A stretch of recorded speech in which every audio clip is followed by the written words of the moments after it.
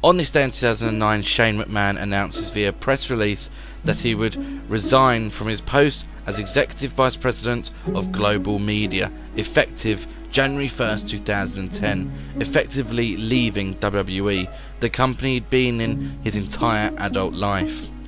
No specific reason was given as to why Shane left the family business. The next year, Shane became the CEO of China Broadband Inc. and You On Demand, the first on-demand video and pay-per-view service in China.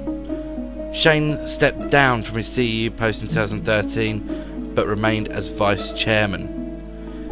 In February 2016, after more than 6 years away, Shane returned to the WWE.